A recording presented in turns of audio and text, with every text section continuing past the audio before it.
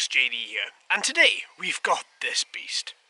This is the Bayangtoys X21. It is a large scale photography drone. Now, this quadcopter has GPS, it has 4 brushless motors with extremely tough propellers. It has a 1080p camera on the underside of it, which is powered off the main battery of the quadcopter. It has 2 heavy-duty landing sprigs. The body is quite aggressive, giving it that dip at the front to ensure it cuts through the air without any issue. The camera also has a small gimbal, which enables it to reduce jello on video that it records. And this is it. It is massive. So what we're going to do today, we're going to put her on the mat, we're going to calibrate her, we're going to send her up, we're going to see what this camera is like. We're going to hopefully take her around the field a little bit and see exactly what video we can get from this guy. Now, as this guy fell from the sky because one of these nuts was lost last week, I have been going over it and ensuring that everything is ready. All the pre-flight checks of this particular quadcopter actually make out and everything is okay. The only thing I don't know is whether that camera works. So let's take her up and let's have a little look and see what we've got. Okay, so let's plug this up and then let's turn it on. Let's get it calibrated. Now, the back end here is a bit of a mess when it comes to all the wires. So let's get all the plugs out first and then let's remove this. There we are, that's fine. I just wanted to make sure the battery could freely move just so I could plug it up without there being any issue. Oh, let's turn this round. Come on, in you go. Beautiful. And now, from what I said in the unboxing, there's an on and off switch on the side that if we don't move, it's going to, if we don't turn on, it's going to continually make this beeping sound. So, that's it, we're on. Now we have all these lights. Let's turn on the transmitter. Transmitter is bound.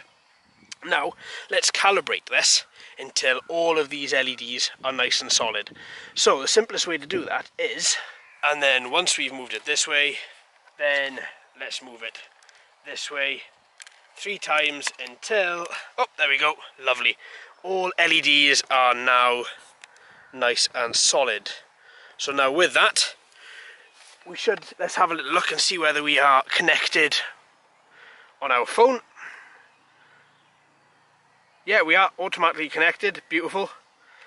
And then let's open up the application. Now, are we going to get any video? Because it came down with a bit of a bang. I don't think so. That doesn't look as if we've got anything. We have just got a blank screen from the camera. Yeah, it looks like the camera is there. My finger, when I put my finger over the lens, you can see it does get very dark very quick. But that shows me that the camera itself is actually broken from the fall. So as we're waiting for enough satellites, what I'm going to do is I'm going to fashion myself a little camera on the front of it. So I'm going to attach this on as best I can. And then what I'll do before I actually do any proper flying with it, I'll remove this camera. But I just want to get a little bit of up off the air action there. Right, okay, so here we go. So we have the run cam on. Let's get recording. I'm going to record anyway in case it's just the FPV which is screwed. So I'm going to record video from here if I can. No, it's not even letting me record. No, there we are. Okay, it's not letting me do anything from there at all. So today is going to be a line of sight view, unfortunately. So what I'm going to do is move everything back a bit because these motors are extremely powerful. Then we're going to unlock the motors and then we're going to stand back. Right, so I don't really trust this guy, if I'm honest, because of what happened with the propellers last week. So what I'm going to do for the second is, just to ensure that we have a nice stable flight, I'm just going to take her around at about 10 foot and see what happens to those propellers.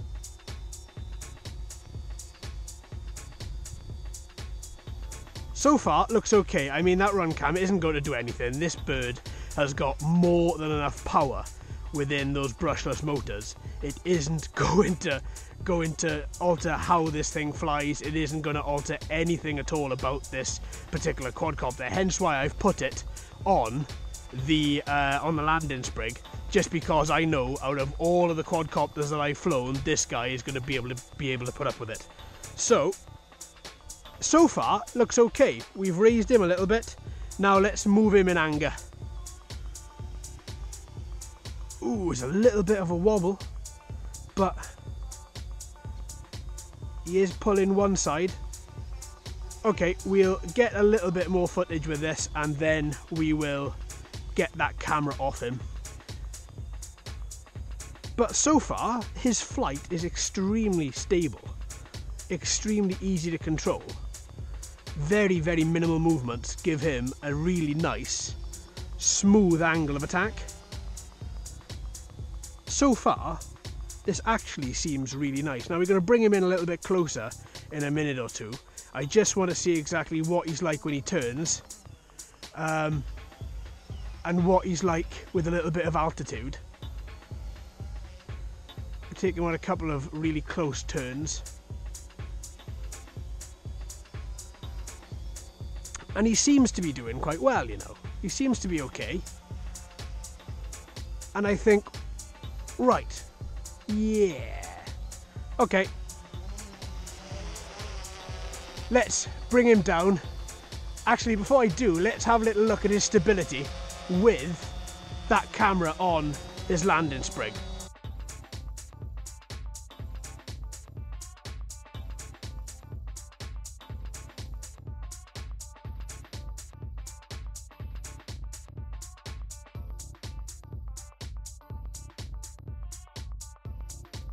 So with the camera on his landing sprig, he's okay. He's got a bit of movement there.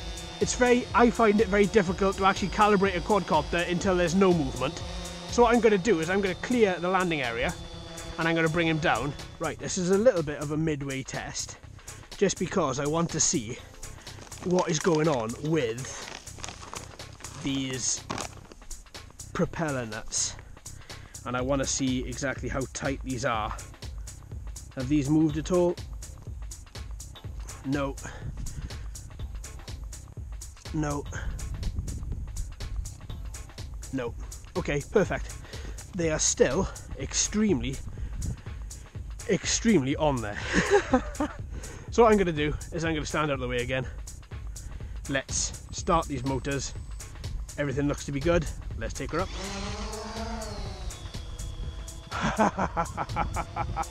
Now that was a little bit of a accelerated start, and all I did was I had the throttle open 3/4 of the way to give it a little bit of lift, and that is what we got out of it, was an extremely animated start. Okay, so yeah, so far I'm liking this guy. I think this guy is okay. Now I think he's a little bit too big, I think he's a little bit too heavy.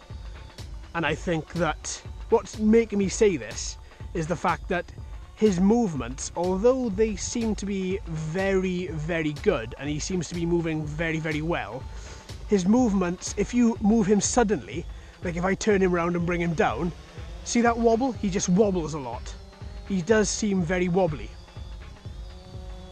Now, whereas I don't think from this little flight that he is unstable and dangerous, I wouldn't have said that at all.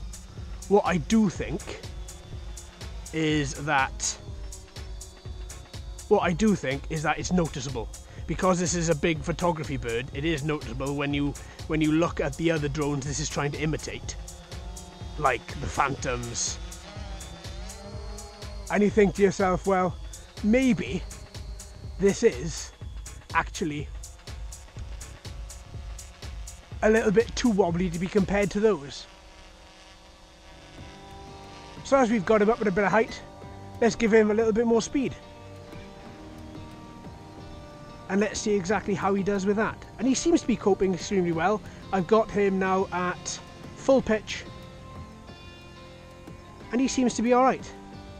But obviously we want to have a little look and see how that stability looks with the camera. Now this is going to be a little bit weird because the camera, as you can see, is not outputting anything after the crash. So unfortunately we're not going to get anything from there. But what I can do, hopefully that this run cam isn't going to pick up too much jello on its landing sprig either, and hopefully we'll be able to have a good little view of that and see exactly how this particular drone is coping with that camera. So that gives us a long enough time to have a little look and see with this run cam how it is actually coping. So let's bring him back a little bit. I'm going to reverse him to me. I'm going to stand clear of the area. God, these flies, where are these coming from? And now, because of these propellers and because of these motors, we're going to need a bit of an area. This is why I've chosen this particular area to fly from, to land him. So if I land him, there we are, that looks as good as any. Bring him down, and then keep your hand all the way down on the throttle, and then the motors, then after a couple of seconds, will totally turn themselves off, and then you are able to walk back and pick him up. Right then, okay, so we've had a little look. We've got a little bit of video on here, which is exactly what I wanted. Thank you, RunCam, for being a fantastic source of an actual stable source. You know what, these cameras, I know this isn't a RunCam review, but these cameras, the amount of time this has saved my bacon when a camera hasn't worked, it really is worth getting. It really is worth getting. Okay, so now what we have is we have the standard camera attached. We're not going to get anything from there. This we know. So what I'm going to do is start the motors again, stand back, all 4 motors are turning, so we're all good, and then with that, give it a bit of throttle. Now that was a quarter throttle from 50%, so you're probably looking maybe at about 65% throttle there, and it just takes off, and it seems as if when it takes off, it seems as if it's on springs. It'll go from being directly level on the floor to being up in the air just by a little increase of that throttle, a couple of percentage increase, and then it'll just fly off. Right, okay, so I don't know how well this is going to work, but let's try and see if we've got the follow me function. I want to try and see if I can use it. I don't know if it relies on the particular camera to hone in on where you are, but what I'm going to do is bring him down a little bit in case this doesn't work, just so that I can safely bring him down if anything goes wrong. If I hit the follow button, if I move, obviously he's not going to see me because there's nothing on. Oh, no, he seems to be doing something, but he also seems to be, he is moving a hell of a lot. So if I just put this to the test, if I come over here, what's going to happen to you, buddy? Are you going to... Oh, it is honing in on my location. It is moving, but it's also whirlpooling quite a bit as well.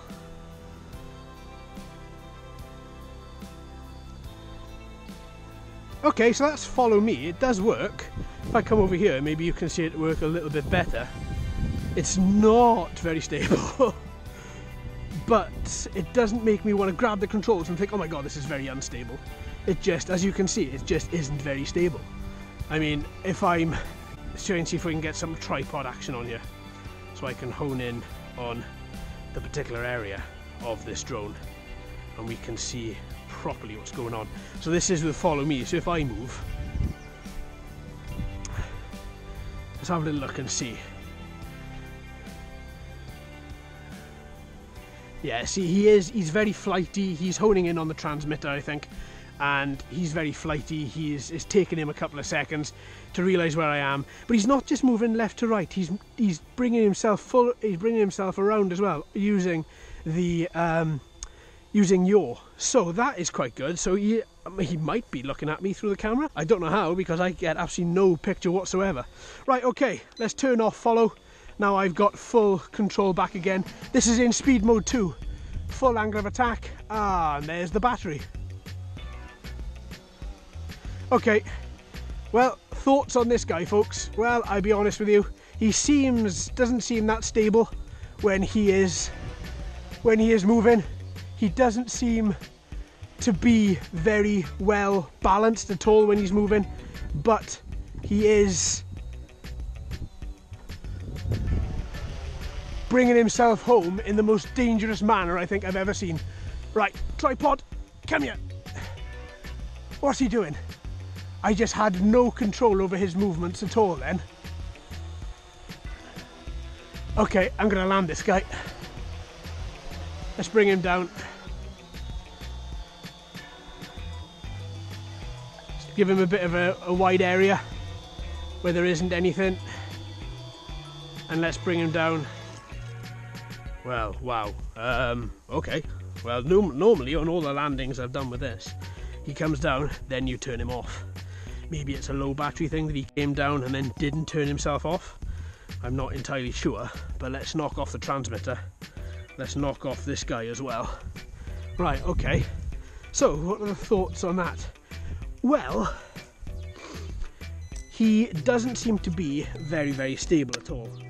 He does seem to be missing the extra stability that you get from a lot of GPS drones. Now, movement-wise, he was... I'm trying to find a good way to hold this guy. Movement-wise, he was okay.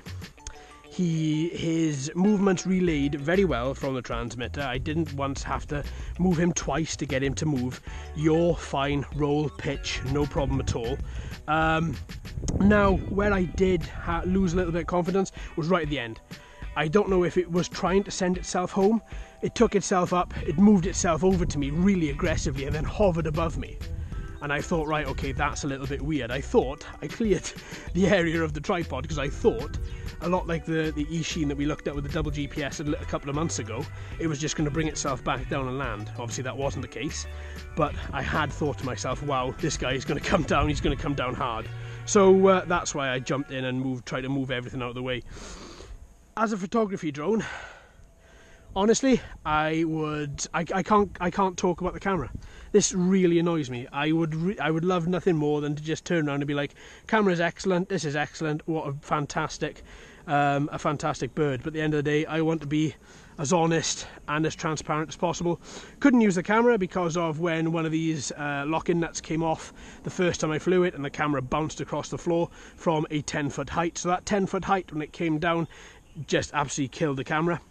I did put my run cam on there. Obviously I'm going to label up the run cam footage as run cam footage. I had intended to take him right out onto the second bit of trees in the clearing, but unfortunately I didn't have enough confidence in this guy in order to do it. And the reason I didn't have the confidence was because when I first took him up and took him around, he seemed okay, but if you could tell by my voice, I wasn't 100% committed, just because when I moved him, he seemed a little bit... He didn't move and then slowly bring himself back. Even if he brings himself back, allowing his air brakes to stabilise him, and then move again, and then allowing himself to be stabilised, he was moving himself, and then when he was stopping, he was doing this.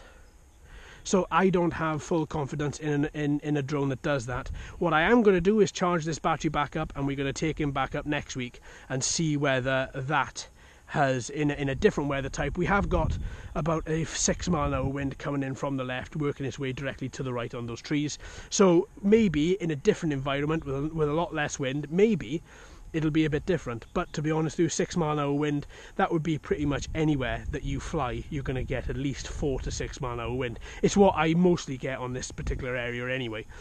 Right, okay, that being said, if you guys have had a better experience with this guy, let me know. If there's things that you think that I could have done better when it comes to the calibration, or when it comes to the actual, or when it comes to this drone, then let me know. So, because at the end of the day, this has been recommended to me by Telephony. Thank you, buddy, for doing that. And obviously, I want to have as much of a good experience as he had flying his. I have seen a couple of videos since having this, and seeing that a couple of people did have the same stability issues that I've had. Maybe it's to do with this drone, maybe it's to do with my calibration. Whatever happens, we're going to take him up again and have a little look at his flight in a bit more detail and see whether or not it was down to me in a totally different environmental setting. Alright then, folks, thank you ever so much for watching and listening. I've been JD, you've been fantastic as always. If you haven't already, please like and subscribe. Hello and welcome to all the new subscribers. I hope you're enjoying the channel. So until next time, my friends, happy flying.